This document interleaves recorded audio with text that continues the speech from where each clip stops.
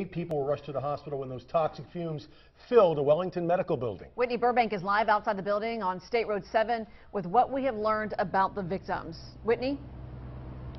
Todd, Tiffany, as you said, 8 people taken to the hospital. I'm told 4 of those people, no, I should say 3 of those people are firefighters and 25 people evacuated here at this Wellington medical complex. It's just off of State Road 7. That's about a mile away from the Wellington Green Mall. Fire rescue was called out to the scene here around 2:30. They arrived with a special ops team. That's because there were reports of a strong, irritating smell. I'm actually told it smelled a lot like rotting eggs. It's a smell coming off from batteries. Sometimes when batteries are charging and they're not charging correctly, they end up putting off a smell. Is it dangerous? What is it? It's more of an irritant. If you're exposed to it a long period of time, it'll be more irritating as time goes on. Now these batteries, they're supposed to be similar to the type you find in a golf cart, again emitting that smell.